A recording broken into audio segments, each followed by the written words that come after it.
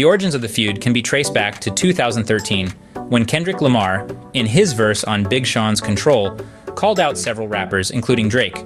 The industry was set ablaze, and Drake responded by saying he lost respect for Kendrick. The exchange of words continued over the years, with both artists taking subtle and not-so-subtle jabs at each other in their songs and interviews. Fast forward to 2024, and the beef is still cooking.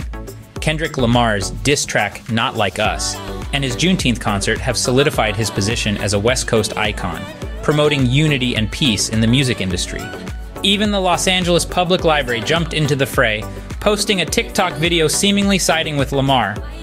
On the other side of the ring, we have Drake, whose songs are noticeably absent from the turntables at the famous Hampton Soiree, hosted by Michael Rubin.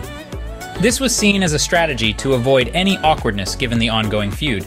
The debate has also sparked conversations about a possible rap battle between Kendrick Lamar and Eminem, with fans debating who would come out on top. Kendrick's lyrical prowess and battle rap experience are weighed against Eminem's technical proficiency and track record.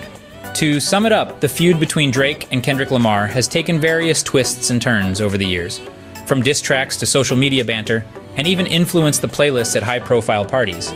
The debate about a potential rap battle between Kendrick Lamar and Eminem is adding more fuel to the fire. While the outcome of this feud remains uncertain, one thing is clear. The world of hip-hop is never short of drama and intrigue. So stay tuned as we continue to navigate this labyrinth of beats, rhymes, and rivalries.